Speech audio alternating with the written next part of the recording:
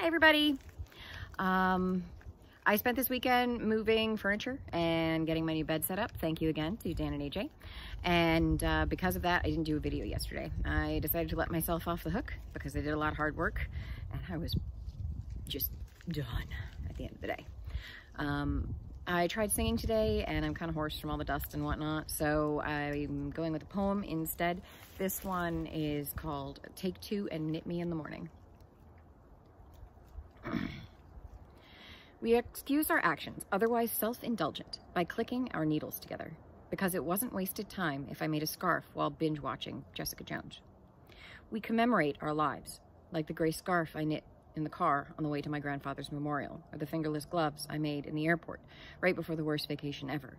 Each garment, each glove, each scarf, each sweater is a monument to the life that we lived while making it. I am not only making a thing, a hat, a scarf, these socks, that shawl. I am telling a story. In each stitch is a laugh, a prayer, a mindless struggle to achieve through a dark tunnel of depression. I am showing you how I survived. The first shawl I knit saw me through the tribulations of medication side effects. Pills threatened to turn me into a little engine that could of suicidal ideation. Instead, I knit my way through it because who would kill themselves and leave half a shawl done? The yarn was more expensive and colorful than I imagined yarn could be. And in the end, it was worth it. When I knit, I am surviving, living to the end of the next row. Thriving as I learn something new, enjoying life because the dull gray haze occasionally does lift away and the colors of the yarn are just so much brighter.